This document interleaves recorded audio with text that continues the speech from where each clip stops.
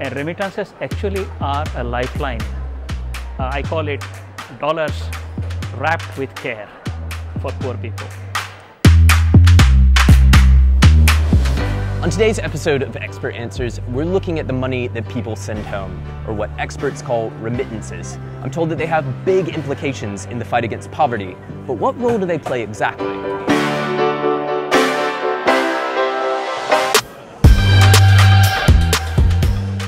Well, to get an expert answer on this, we're lucky that the World Bank Group has one of the world's foremost experts on the topic of remittances. Dilip Ratha is lead economist for migration and remittances here at the bank and has also given a TED Talk on the subject that has gotten more than 1.3 million views. Dilip, I want to start by asking, what exactly are remittances and what role do they play in the world of development economics? Remittances are money, small amounts of money that migrants send home to their families and friends, typically for families. And they act as a lifeline to poor households, poor people, as well as poor countries. This year, remittances to the developing countries, the poor countries, would be about $550 billion. And at that level, they are on track to exceed foreign direct investment, that is all the money that is going through the multinationals to developing countries.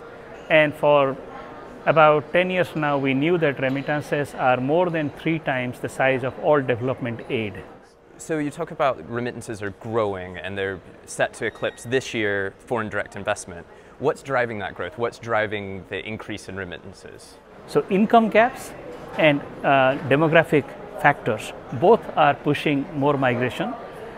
Also, climate change will probably displace a lot of people who would move across the borders as well. So we are looking at migration flows increasing, the stock of migrants increasing, their incomes are increasing because they are moving from poor places to rich places, and rich places are anyway getting richer because they were rich to start with. So they are able to send money home. Remittances are one of the few flows, internationally speaking, that are on a roll, on an upward swing, and you really can't imagine when they might even begin to slow. And can you talk a little bit about once that money gets back home, when the migrant worker sends it back home, the development implications there, how the money is spent, what families are spending it on, and what that can mean for the development of low and middle income countries? Sure.